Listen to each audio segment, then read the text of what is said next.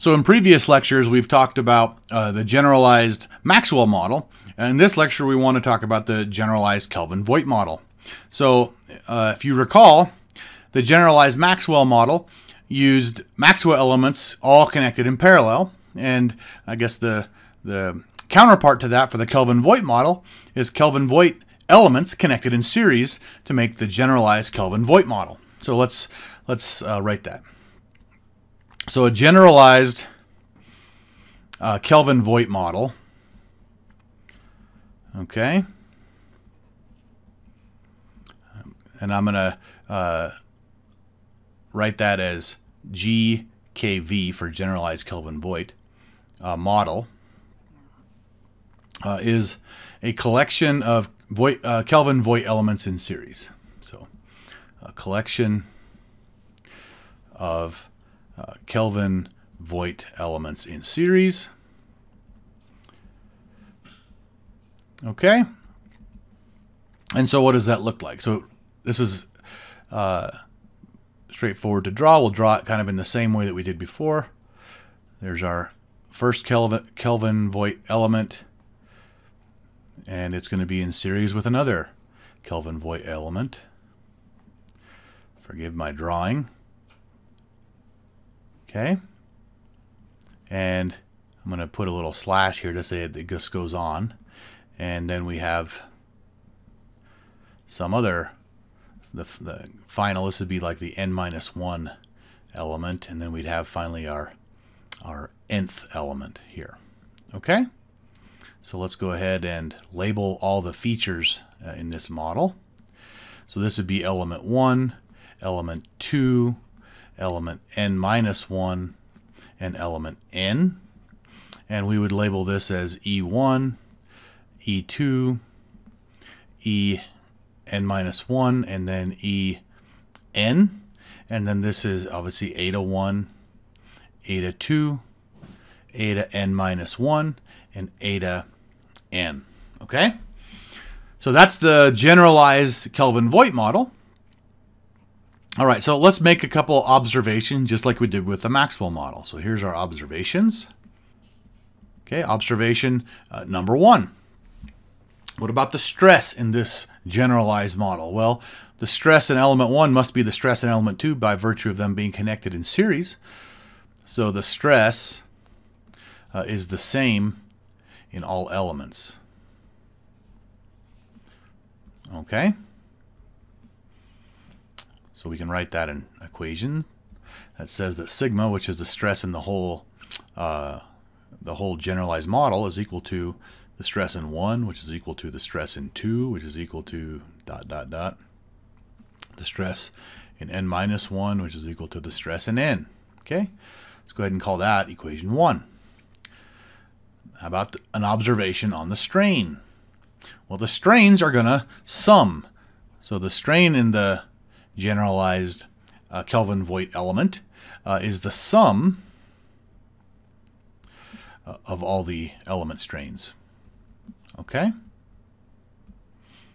So what does that mean? That means that I have epsilon is equal to epsilon 1 plus epsilon 2 plus ...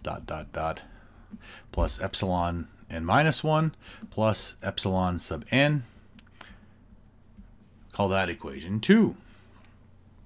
So those are the observations that we can make relatively easily. And I want to just remind you of the governing equation for each element. Okay, so I'll just say recall. We already derived this actually. The governing equation for each element. So the governing equation for each element is as follows. Is given by sigma is equal to E times epsilon I plus eta times epsilon I dot. Let's call that equation 3. Maybe I should put a little I subscript on these, right? So since the stress is the same in all the elements, we don't need to subscript it, but the strains could be different, and of course the E and the eta could be different. So I don't imply like an Einstein summation when I write E I epsilon I. I'm just saying it's just, this is, the I is just identifying the element number. Okay, I'm not actually going to go through the entire solution process like I did for the Maxwell element, mostly because that is your homework problem. But I'll just remind you of the procedure. So I'll just say that via similar procedures, okay, similar procedures to the generalized Maxwell model, we can develop the governing equation. Differential equation. Okay, so I'll write that down for you in a second, but I want to remind you of the procedure.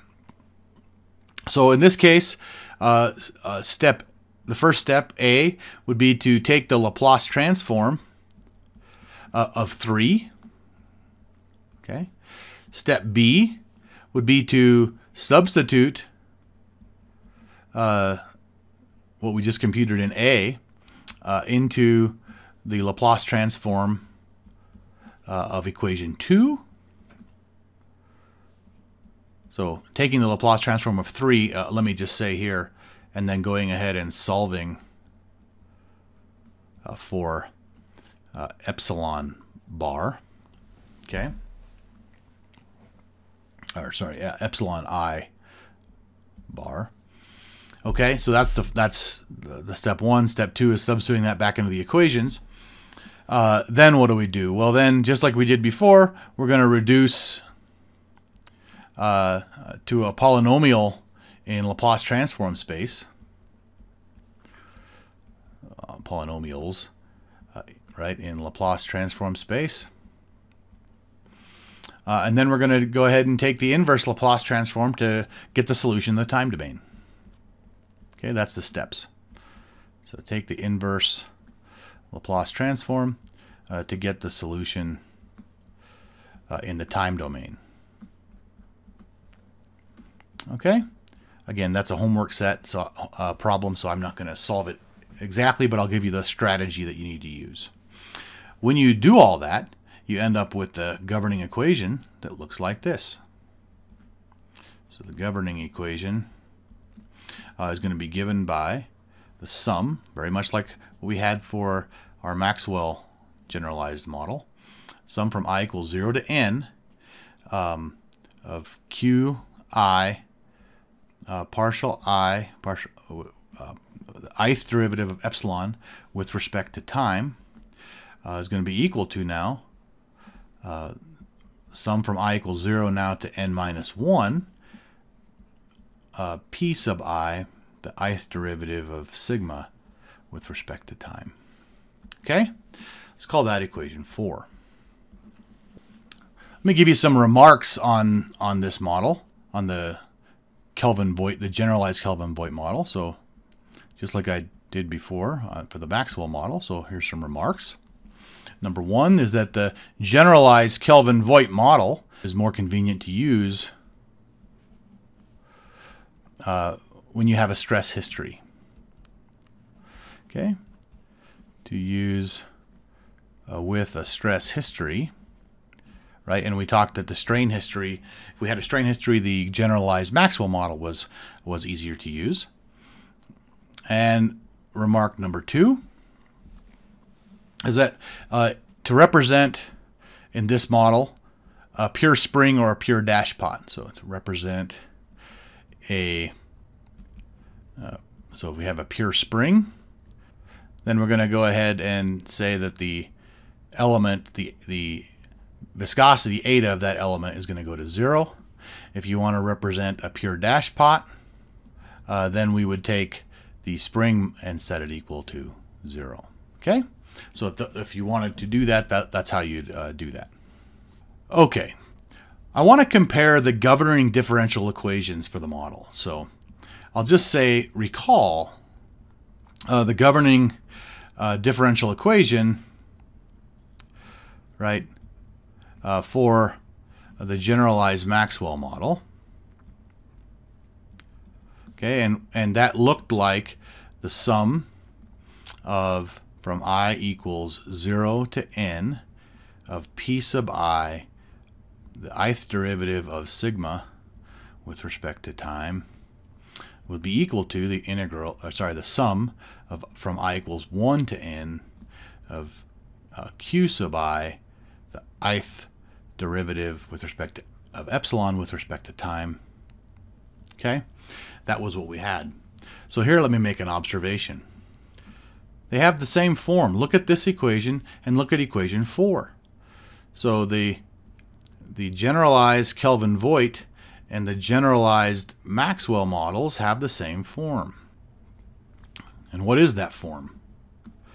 Okay, that form is that I could write the sum from I equals 0 to n of, let's say, p I, the ith derivative of sigma with respect to t, right, is equal to I equals 0 to n of qi, the ith derivative of epsilon with respect to t. Let's call that equation 5.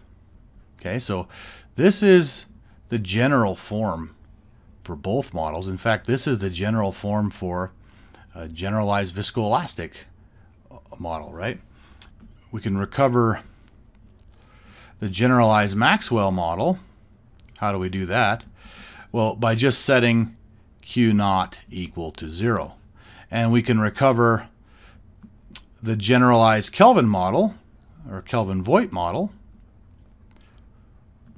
by setting p sub n equal to 0, right? So this is the generalized form of a material exhibiting viscoelastic behavior, a model that would describe that. I want to give you a little bit further some definitions and just say that equation 5, it can be written in a more compact form. So it can be written more compactly using what are called differential operators. Okay, it can be written more compactly using what are called differential operators. So what we want to do is we want to define the first differential operator, well, P, we'll call it, is going to be equal to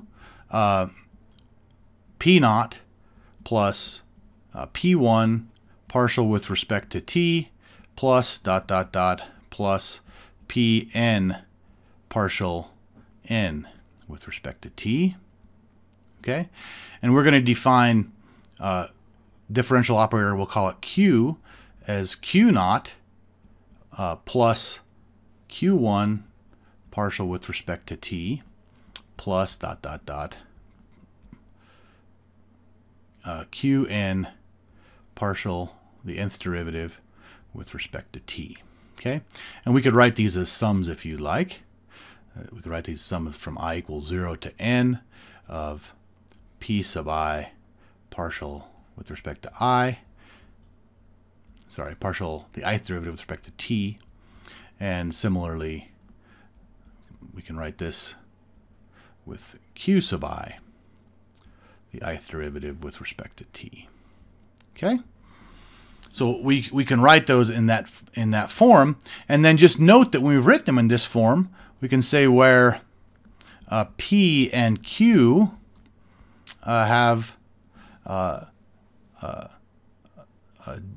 polynomial Laplace transforms. Okay, that's a key feature, right? So that if we were to do a Laplace transform of P, call it P bar, that's going to look like, right, P naught plus P1s plus plus Pn s to the n, and similarly Q bar is going to be equal to Q naught plus Q1s plus plus Qn s to the n, right? Those are polynomial terms. And so what does that mean? That means that the description, this is kind of the key point here. So the description for viscoelastic behavior of any material, so the description of viscoelastic behavior of any material, okay, can be represented as follows. So can be represented as P times sigma is equal to Q times epsilon, right? Those are differential operators operating on sigma and epsilon. Or in Laplace transform space, it's P bar times sigma bar is equal to Q bar times epsilon bar. Okay? So the description of viscoelastic behavior of any material can be represented in this way. So it's just a matter of how many elements do you want, how easy is it going to be to try to fit these parameters. And you can imagine we're going to probably choose an approximation, right? So a real material may have a whole spectrum, and we're going to try to represent that spectrum maybe with 3 element types or something. And there's a lot of journal papers that are written on how to do that, the best way to do that, the most efficient way to do that, those kinds of things. But this is the sort of the foundation of all of that. Okay?